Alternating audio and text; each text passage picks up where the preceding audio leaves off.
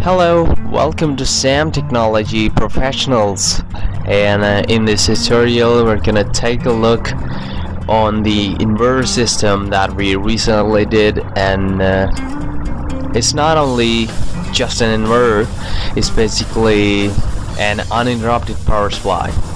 So let's take a look of his front. Here we have one digital output voltage display meter and some LEDs that are giving instructions for the battery percentage and the status indication on the left.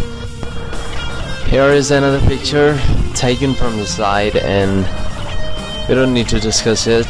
Let's take a look on the back side of the UPS.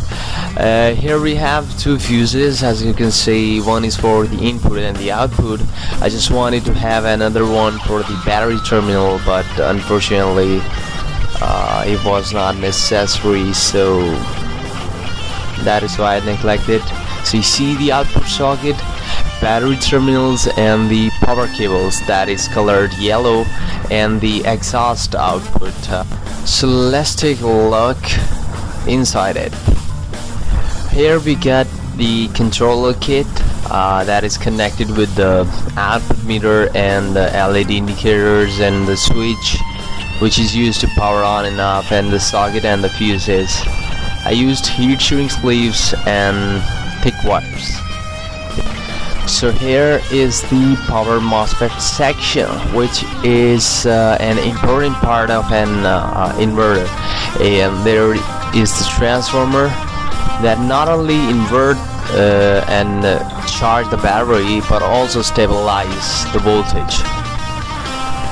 These MOSFETs can provide about 700 watts of power, and we just have logged each and everything to at least 450 watts by adjusting the voltage and the amperes, and that makes this whole inverter real safe and long time working. Let's move to its working video.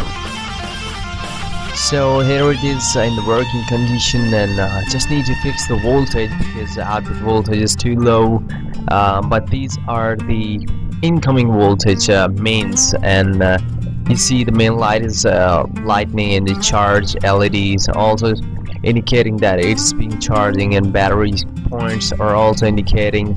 Now here I just connected the voltmeter with battery terminals, and this is 30.03, and the battery is about 165 ampere hour, and this meter is an amp meter, is showing 15.8 amperes that are crossing through this terminal. And that's it. It is working. So that's it for now. We'll discuss about it more later in the next video. Till then, have a wonderful day and take care. Bye bye.